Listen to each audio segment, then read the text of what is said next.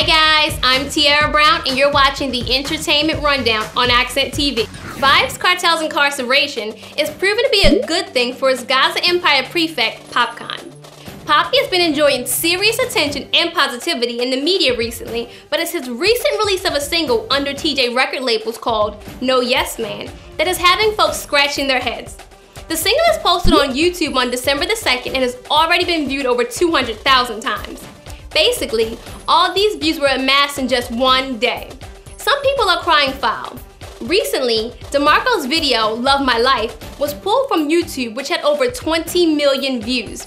I don't know guys, maybe people are really starting to take Popcaan seriously because he's filling the gap left by his boss.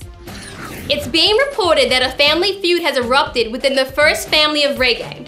The widow and 9 children of Bob Marley are suing his half-brother in Florida to stop the use of the Marley name to promote an annual Miami Music Festival and other businesses. According to the Associated Press, the lawsuit contends businessman Richard Booker and several affiliated companies are violating copyright and trademark laws by using Marley's name and other intellectual property. The federal lawsuit filed in Fort Lauderdale seeks unspecified damages and to stop unauthorized use of Marley's name. Bob is big business and his family is willing to fight even each other for every last dime. I'll see you guys again tomorrow for another episode of the Entertainment Rundown on Accent TV. Ciao.